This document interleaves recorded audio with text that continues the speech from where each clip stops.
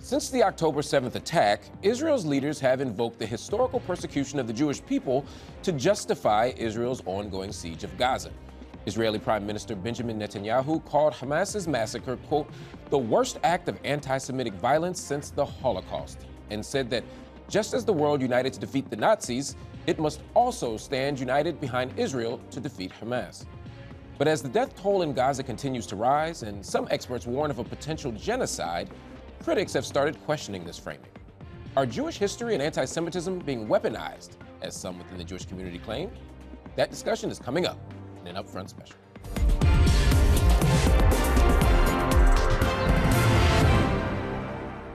Joining us to discuss this is Omer Bartov, an Israeli-American professor of Holocaust and Genocide Studies at Brown University, Stefanie Fox, executive director of Jewish Voice for Peace, and Omar Baddar, political analyst and commentator, and former deputy director of the Arab American Institute. Thank you all so much for joining me.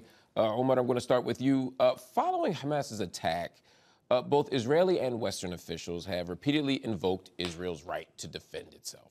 U.S. President Biden's anti-Semitism envoy, Deborah Lipstadt, went further, saying, quote, no one has the right to tell Israel how to defend itself. But Israel's response has had devastating humanitarian consequences.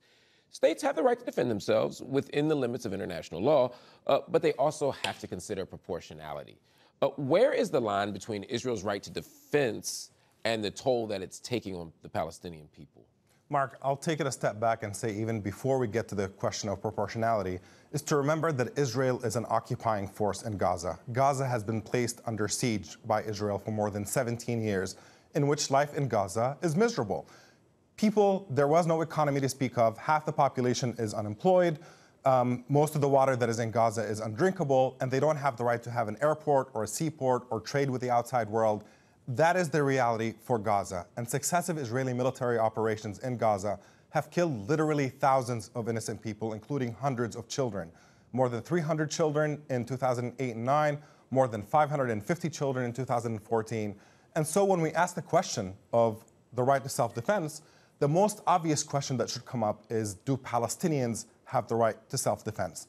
And as an occupied people who are living under a brutal military occupation, there is no question that they do. But obviously nobody thinks that Hamas's attack, which included tremendous harm to Israeli civilians, that anybody could consider that to be an act of self-defense. Similarly... Let me ask you a question about that, because there are people, particularly Israeli advocates, who would say, fine, the West Bank is occupied, but Israel moved all the troops, the settlers left in 2006.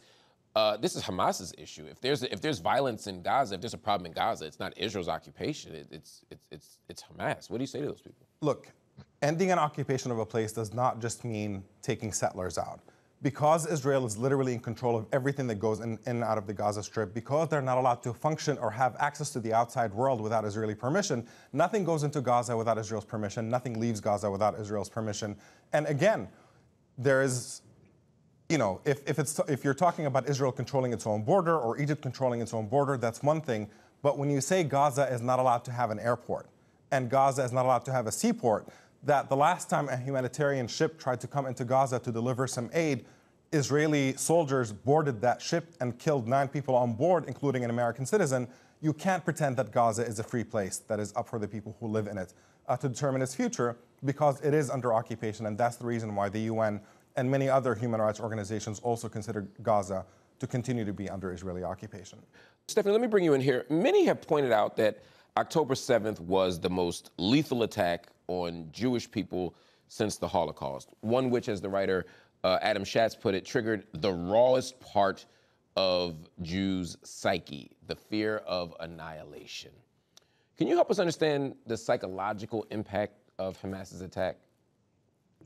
Listen, every single one of the 1,200 Israelis murdered by Hamas, that over 200 kidnapped, are precious and sacred, you know, on a human level. And as a Jew with loved ones directly harmed, I, of course, understand the desire to feel like the clock has to stop, to feel engulfed with the pain and horror of what are obvious atrocities and war crimes. But I think that when you speak about that sort of sense of triggering a core and sort of primal Jewish fear of annihilation, that's not a new dynamic for us to be talking about in the context of the Israeli government or its oppression of Palestinians, right? We have to understand the ways in which the Israeli government from its outset has been set on abusing the history of Jewish suffering and using it to justify more and more oppression and dispossession of Palestinians. And we've been taught as Jews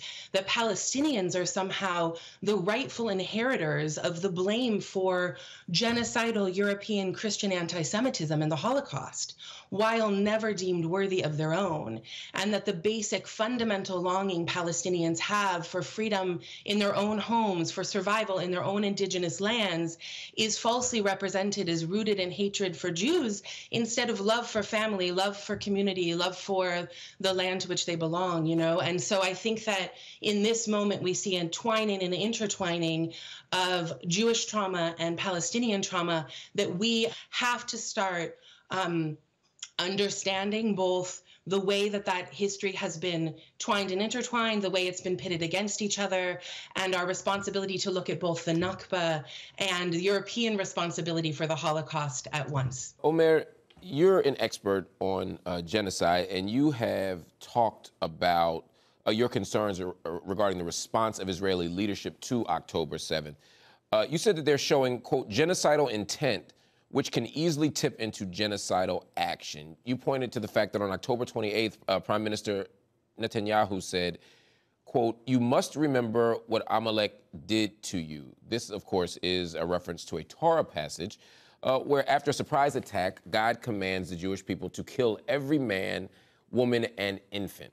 That's a story where failing to eradicate the enemy nearly leads to a Jewish genocide. That is, to say the least, provocative rhetoric. What do you make of it? What concerns you about it? Let me start just by saying that the Hamas attack on October 7th was a horrendous attack that could easily be defined as a crime against humanity and as a war crime.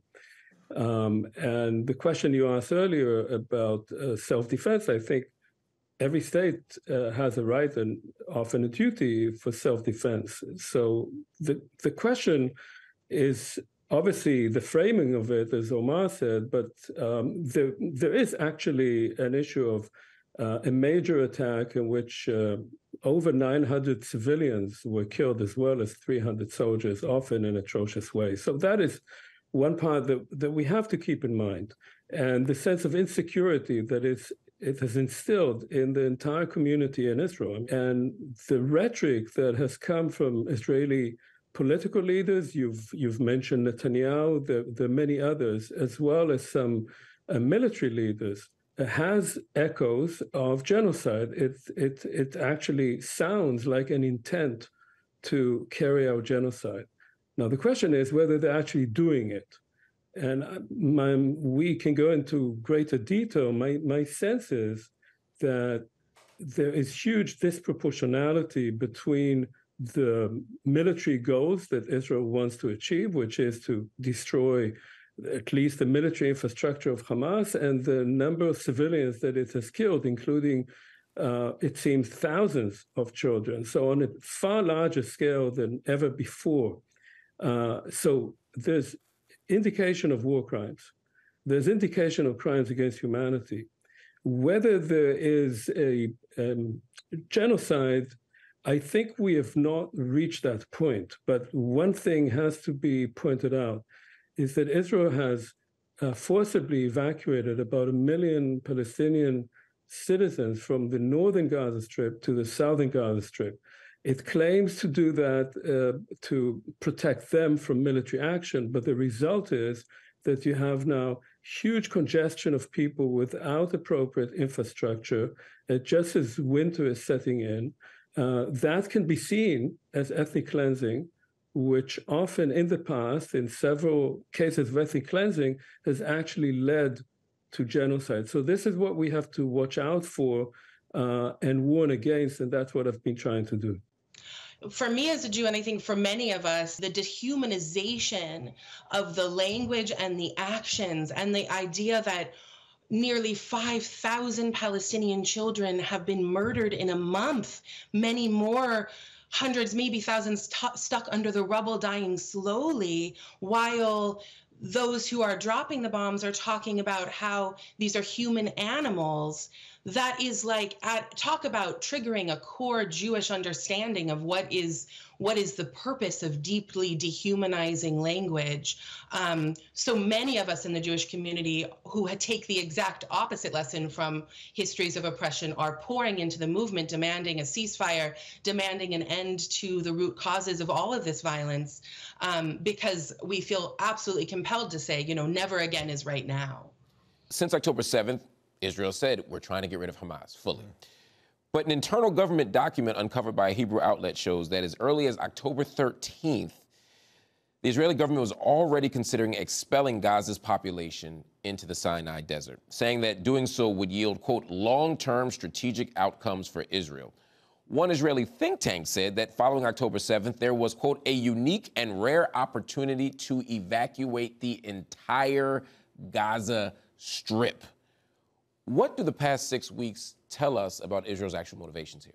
Look, there's no question that the fantasy in Israeli politicians' minds is to drive all Palestinians out of Gaza. They've always looked at Gaza as a problem that they don't know how to deal with. And if they sustain the current level of destruction and damage that is taking place all over the Gaza Strip to the point where it can literally no longer sustain life, you may end up in a situation in which to literally save the lives of people who are currently in Gaza, that you end up forcing them to basically leave in order to set up a quote-unquote temporary living situation elsewhere and then prevent them from returning. Stefanie, you talked about context before, getting at some of the root causes that got us to October 7th, that created these conditions. Other people have done that, and they haven't gotten a great response. I mean, the Israeli government was furious after UN Secretary General Antonio Guterres said that the attacks by Hamas did not happen in a vacuum. The Palestinian people have been subjected to 56 years of suffocating occupation, with some Israeli officials actually accusing Guterres of defending Hamas. Activists expressing solidarity with Palestinians have similarly been accused of defending Hamas, despite the fact that only a small minority have actually voiced support for the group. And many, including your group, have been accused of having a pro-Hamas sentiment for asking to consider, again, the system of violence, to borrow your words, that led us to October 7th. What's happening here? How are these messages somehow being conflated with support for Hamas? It's critical that we understand that for Palestinians, October 6th, October 5th, October 4th, and every day for the last 75 years have been a day of great emergency and violence. That in the time, even just in this past year, between January 1st and October 7th, Israel had killed 250 Palestinians, including nearly 50 children.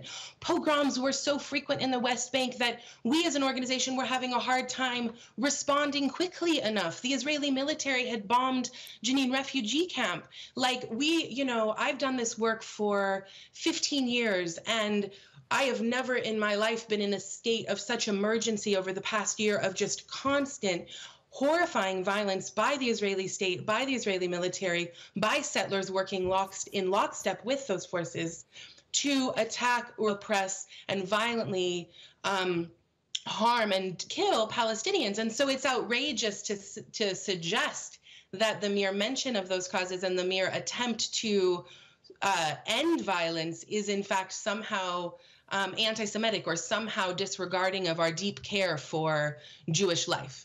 Omer, Israel's UN ambassador, Gilad Erdan, has repeatedly worn a yellow Star of David like those that Jews were forced to wear during the Holocaust. He's worn them to meetings at the UN Security Council. But many say that comparing modern-day Israel with the plight of Jews in Nazi Germany is actually a false analogy. How do you make sense of those kind of competing narratives? Well, shortly before the Hamas attack, there was a pogrom. And that pogrom was in Huwara, in a Palestinian town in the West Bank. And it more or less was according to how you define a pogrom. That is, that there is a mob that attacks a minority population in a certain territory. And this is what happened in the late 19th century and early 20th century to Jewish communities in Ukraine and Russia. Then when the Hamas attack happened, then much of the Israeli media called that a pogrom. And that was meant really to evoke those memories and to say, well, you see, now we are experiencing what we have always experienced. It's anti-Semitic. It's an anti-Semitic attack, and there's nothing you can do against anti-Semitism but to fight it. You can't talk with anti-Semites. Now, of course, it was not a pogrom, because a pogrom is an attack on a minority. And in this case, the whole point of Zionism, the whole point of creating a Jewish state was in response to pogroms, so the Jews would have, as Zionism saw it, a Jewish majority state where the army would be Jewish, the police would be Jewish, the government would be Jewish, and therefore there would not be any pogroms. So calling the attack of Hamas, which was an atrocious terrorist attack, a pogrom, is basically flipping things around. It's like calling 9/11 a pogrom. It was a terrorist attack, not a pogrom. The same thing happens with genocide. I mean, I've heard people claiming that the Hamas attack was a genocide, and now many people are marching in many cities saying that there's a genocide in Gaza. There have been genocidal statements showing intent, and when you define genocide, you have to show an intent to destroy a group as such. So intent has actually been shown through these statements. Whether that is actually happening on the ground, that is, whether there is intentional targeting of civilian population rather than indiscriminate bombing that brings about the killing of large numbers of people, of civilians, of innocent civilians, that has to be debated. I'm not sure that is the case. As I said, I think clearly there are war crimes happening, potentially crimes against humanity. Whether it rises to the definition of genocide, I'm not sure. But I don't think in that sense it matters a great deal. Omar. Look, at least we agree that genocidal intent has been expressed. Now let's look at the actions and what they actually show. You have a situation in which Amnesty International put out a report saying that entire families are being wiped out, entire bloodlines. Multiple generations of the same family have been obliterated off the face of the earth. And when you look at the history of how many children are killed in different conflicts, you look at what happened in Ukraine, just under 500 children were killed in Ukraine in the entire first year of Russia's war in Ukraine. And what everybody acknowledges included war crimes and massive indiscriminate bombing of Ukrainian areas. And when you look at what's happening in Gaza, 136 children are being killed every single day. You are looking at a ratio of more than 100 to 1 compared to almost any conflict that has happened in recent memory. Those numbers are absolutely horrifying, and the extent to which half the housing units in all of Gaza have been either completely destroyed or damaged, you are looking at a scale of destruction that, if it is not stopped, will make Gaza unfit for human living. So the question for me is, whether you call this a genocide or not will depend on whether you stop it in time or not. However, it is absolutely genocidal violence that is currently taking place, that if it's allowed to continue, you are going to completely destroy Palestinians' ability to live in Gaza. Stefanie, anti-Semitic attacks have risen in recent years, and since October 7th, we've seen a number of disturbing assaults on Jewish people. There was a stabbing of a Jewish woman in Lyon. There was a Dagestan mob storming an airport in search of Jews. At the same time, many have characterized calls for a ceasefire as anti-Semitic and have accused Jewish organizations like JVP, Jewish Voice for Peace, of being anti-Semitic.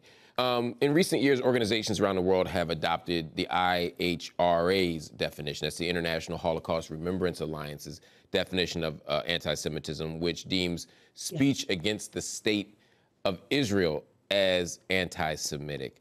A Holocaust scholar, Amos Goldberg, calls the IHRA definition catastrophic and says that the Israeli right has used it to completely change the discourse. I want to get your take on this also, Omer's. What does that mean? Well, it's how we have this truly Orwellian world in which a march has happened this week that's supposing to be against anti-Semitism, but is actually a pro-war rally that is headlined by one of the most powerful anti-Semites in the U.S., Pastor John Hagee, who has said that God brought Hitler to punish Jews and to drive them into Israel, and has been working for decades to bring about what he hopes will be a world-ending apocalyptic religious war in the land. You know, it's how we have Marjorie Taylor Greene of Jewish space laser fame, of all things, starting the ball rolling on what would become the shameful censure of our only Palestinian American member of Congress, Rashida Tlaib, for fighting for the lives and rights of Palestinians and Israelis in equal measure. You know, so we have organizations like the Anti-Defamation League shutting down anti-apartheid student organizing in the name of Jewish safety is insane. You know, we see them actually collecting. They're understood as somehow to be the data collectors about anti-Semitism in the world, but using that IHRA definition and using their own slanderous definitions, they actually are collecting the incidents of the largest Jewish protests in decades that are here fighting for a ceasefire, for peace. They're documenting those as incidents of anti-Semitism. So we have this upside down funhouse mirror situation of intentional confusion about what anti-Semitism really is. And that is incredibly dangerous in a moment when white nationalism and anti-Semitic ideologies are driving violence against Jews and against Muslims and people of color.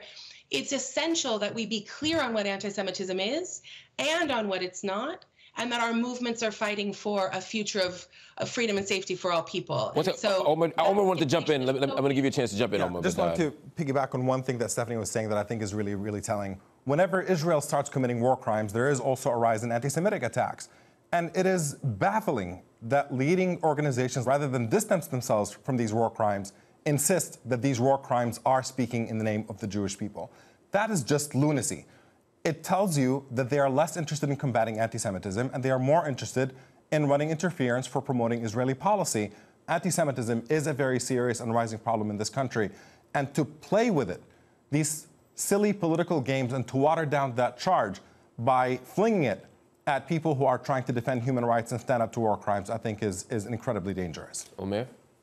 So, you know, two Israeli professors, Amos Goldberg, whom you mentioned, and Aaron Confino, and then myself joining them, actually responded to the IRA definition that has been used by the Israeli government, creating a separate definition, the Jerusalem Declaration on Anti-Semitism, that removes those sections that try to say that any criticism of the state of Israel is anti-Semitic.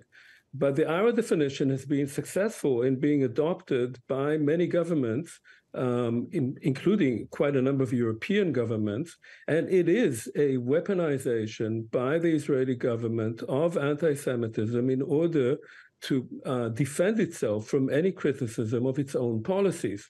You know, I'm a historian, so what I find most ironic about it is that the state of Israel was created as a response to anti-Semitism. It was supposed to be the state in which Jews would be protected from anti-Semitism, and anti-Semitic attacks on Jews would no longer have any rationale to them.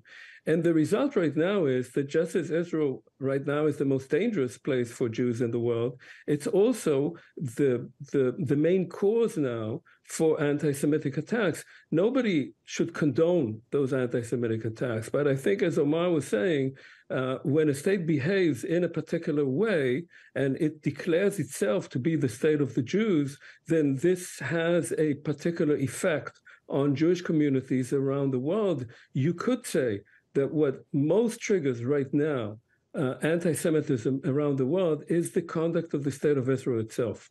Stefanie, we've seen Jewish organizations at the forefront of the ceasefire movement. Are we seeing a growing diversity of opinion within the Jewish community when it comes to Israel? I mean, absolutely. The protest movement of the last month speaks for itself. We have thousands and thousands of Jews of all ages, certainly young people, of course, but of all ages pouring into the streets where, you know, the movement for Palestinian rights and freedom, Jews have always been a part of, and also we've always been a part of so many movements for justice and freedom. And we bring all of that history with us into this moment in which it feels like everything we've learned, everything we've fought for all of our lives must be brought to bear to end these historic atrocities that we're seeing. All right, that's all we have time for. I want to thank you all for joining me. Omer, Stefanie, Omer, thank you so much for joining me. It's great having a conversation with you. Everybody, that is our show. Up Front, we'll be back next week.